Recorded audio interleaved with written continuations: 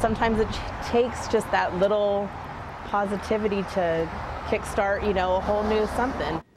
It was a big act of kindness, a Woodland business owner helping a mom in need this holiday season. The woman didn't want any recognition. She says her generous gift came straight from the heart. But the community couldn't ignore it and also decided to step up and show their own kind of support. CBS 13's Angela Greenwood has this story of giving tonight.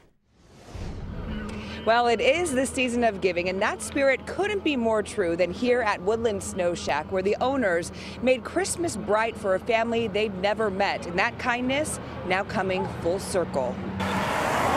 It may not be the North Pole, but this frosty shack is home to a secret Santa. I'm very thankful. With bags of toys in tow, one mom helps another.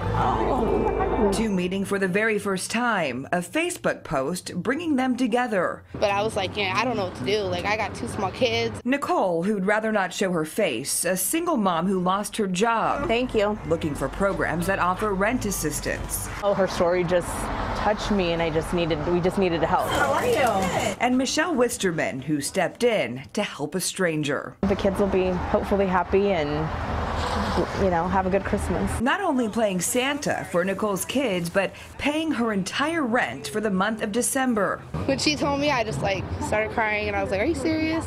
And when Michelle isn't playing Santa, she's shaving ice and frying up donuts inside Woodland Snow Shack, a business she and her husband started last March.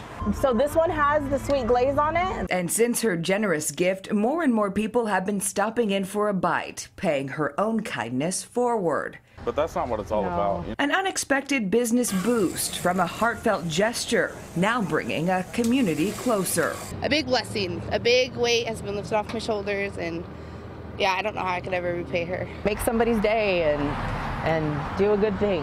And I do have to tell you that it took a lot of convincing to get Michelle on board with this story. She really didn't want the attention. She said she was just happy to help a fellow mom in need, but that's the kind of kindness that we feel should be recognized.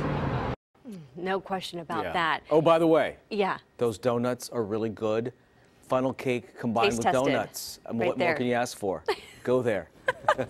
Well, some great news to pass along with this story. Nicole was able to find a new job and says that she's starting to get back on her feet. Both ladies say they plan to stay in touch after all of this. Oh,